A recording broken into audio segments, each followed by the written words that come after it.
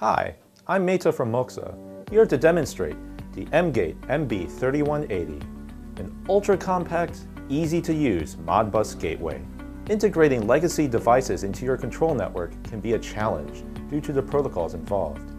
Here, we have a PC running the SCADA system, and we have a VFD, which is powering a motor down here.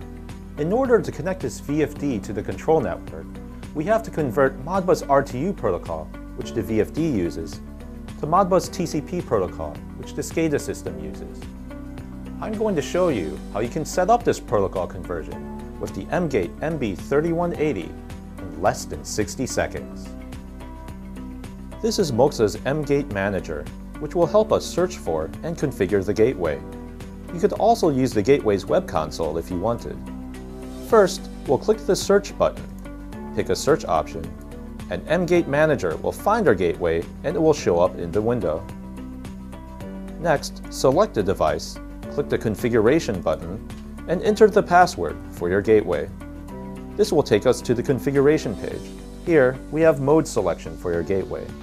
You can use the diagrams to determine which mode best fits your scenario.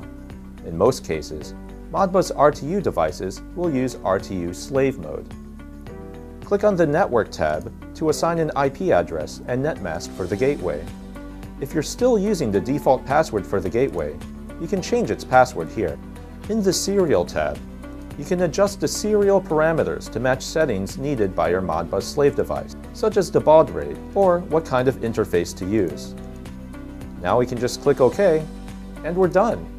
Now, when we turn the knob on the VFD to change the speed of the motor, we can monitor this change in the SCADA system.